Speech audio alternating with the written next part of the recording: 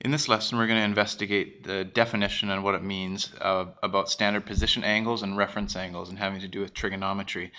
Previously in trigonometry, we've always looked at right angle trigonometry, so always angles that are less than 90 degrees inside an acute triangle. In this particular unit, we're going to be looking at trigonometry having to deal with not just angles between 0 and 90, but angles between 0 and 360. So in order to do that, we need to start to introduce what standard position angles are and reference angles. So standard position angles, here's the definition, and I'm going to tend to do standard position angles in green. Standard position angle, the initial arm, which is just a definition, the initial arm is always the positive x-axis. So if we're looking, for example, here, the initial arm is right here, the positive x-axis, and that's considered 0 degrees. The terminal arm, which is the other arm of an angle, terminal arm, is the final position after a counterclockwise, and it's always a counterclockwise rotation about the origin. So if you look at particular angles, for example, so here's the initial arm, here's the terminal arm. So for example, an angle may look something like this. This would be considered an angle in standard position. We'll look at more specifics into that as we go, but as you can see, 0 degrees is the positive x-axis, 90 degrees is the positive y-axis. Here's 180 degrees, 270, and a full rotation would be 360. In just reviewing the quadrants, because that's going to come up later, quadrant 1 is the top right quadrant, the positive x and y quadrant, and then we move counterclockwise. This is quadrant 2, 3, and quadrant 4. So let's look at a few examples. It says sketch each angle in standard position. In which quadrant does the terminal arm lie? And the angle that we're going to sketch here is 120 degrees. So 120 degrees would be starting at the positive x-axis, approximately, and we're just going to do approximately 120 degrees in a counterclockwise rotation. The terminal arm, which is this arm right here that I just highlighted in yellow, lies in quadrant 2, as we just looked at the quadrants a second ago.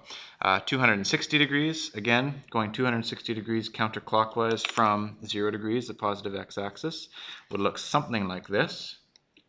And the terminal arm, this arm here, lies, in this particular case, in quadrant 3. That's standard position angles.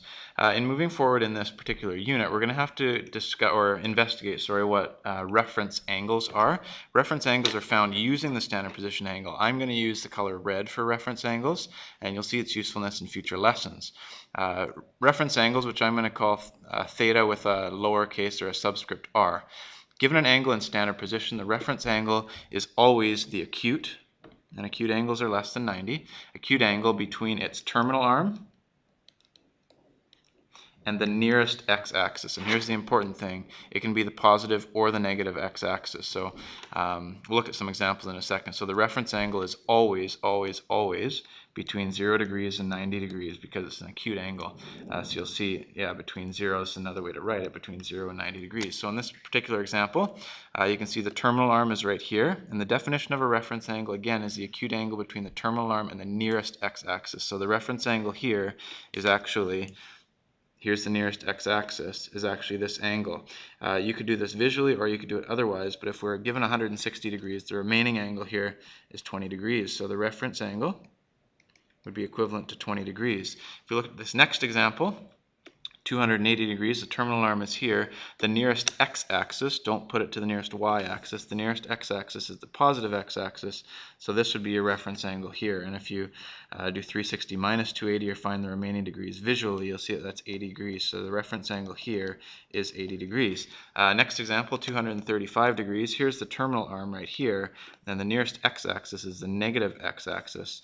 So this here, that reference angle, you could do 235 minus 180 or just do it visually if you'd like to, but that's going to be 55 degrees. So our reference angle for 235 degrees is 55 degrees. And finally, if we're given a quadrant 1 standard position angle, not surprisingly, the nearest x-axis is the positive x-axis. The reference angle is actually equivalent to the standard position angle, so it would also be 65 degrees.